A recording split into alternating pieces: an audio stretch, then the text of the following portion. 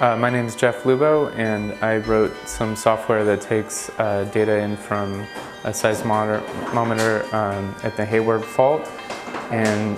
visualizes it and sonifies it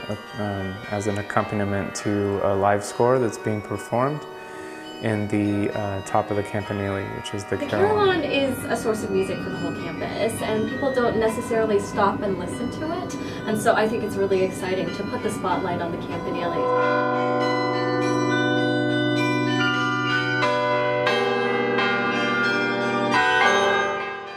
The bell tower is 100 years old, but the carillon is younger, so hopefully both structures and resources will be around for a long time.